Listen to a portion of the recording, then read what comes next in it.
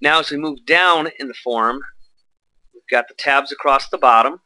The service address, that is the address where you're doing work at. That's where the labor is occurring at, or work is being delivered to. We've got a little plus here, and that can show what equipment or fixtures or cabinets, depending upon your terminology, that they have there.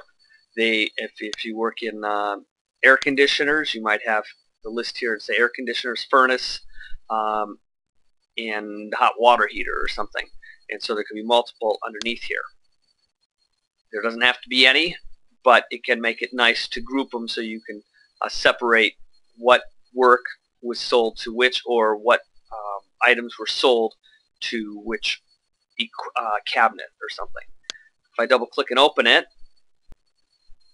then we can see that the fixtures are listed down here. We can go in and add new ones or edit these existing ones. This fixture ID, this is very important. You probably want to make these unique for the for your guys in the field. For example, if you are working something where they've got multiple air conditioners, you might want to call it air conditioner 1, 2, and 3, or air conditioner second floor and first floor, or garage, or something, to make them unique so that when the guy's in the field using them for a drop down, he can use a quick reference and see AC garage versus AC main or something, and rather as opposed to seeing just 2 or 3 ACs, because this is what will appear in his drop down list. The rest of these fields, description, service, these are optional fields. Make, model, serial number, pretty self-explanatory. Description can be just a further description of where the unit is or where the item is. Service, these are defined up under the lists views on the main form. Same with groups, and these are your product group types. Install date, if you installed it, you can fill this out and click actual install date. If it was not installed by you but installed by another vendor, you can put in the date and just kind of leave it as approximate, and then you just don't check that it was actual install date, because that's really kind of meaning that it's either the real actual one, or more likely you know it's the actual one because you installed it. Warranty information, parts and labor warranty, as those are put in, this is the date that that warranty would expire.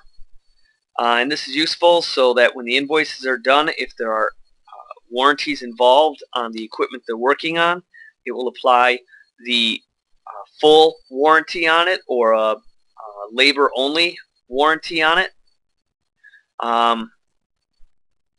Reference number, just an informational field, however you might want to use that. A simple notes area, this information is shared with the handheld. Whatever you type in here, you might be putting in that this is in a tight corner, just or some other note that the guy going out looking at it, it may help them when they're doing something with this piece of equipment, to know where it is, to help them find it, or realize that they need something special about it.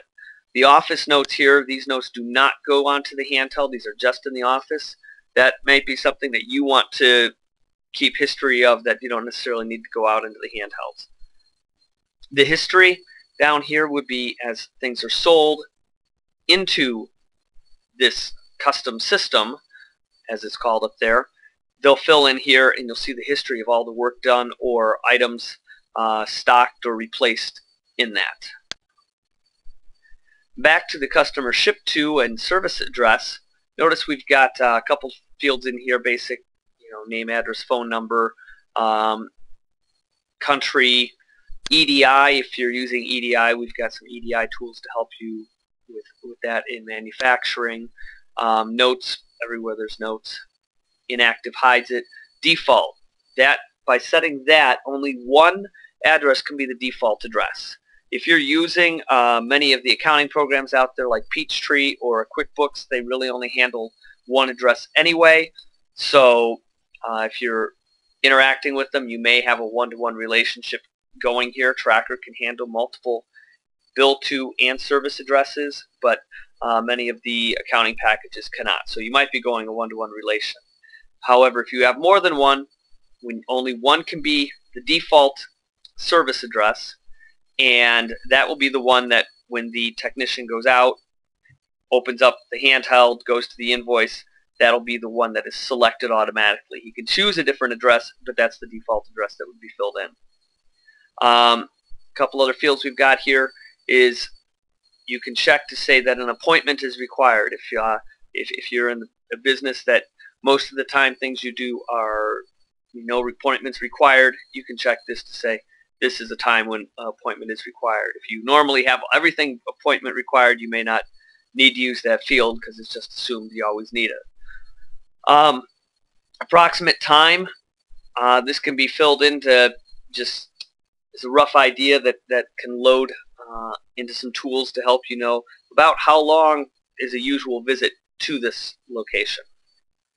Subdivision and map coordinates, these can help find where the address is, the name of the subdivision, that if it's a home, the map coordinates, if you use a particular Rand McNally map system, you can put in here page 35, sector G3 or something.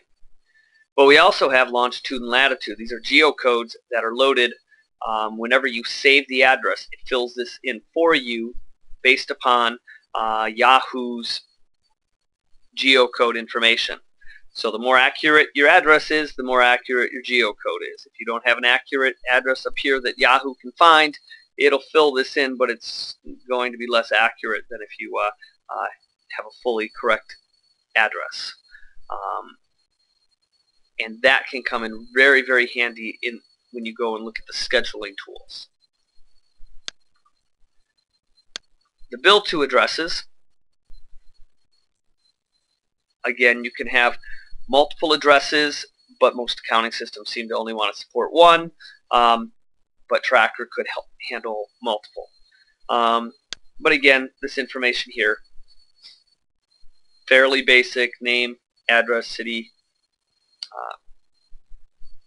You can set an account code for this, which is used by Peachtree for their addresses.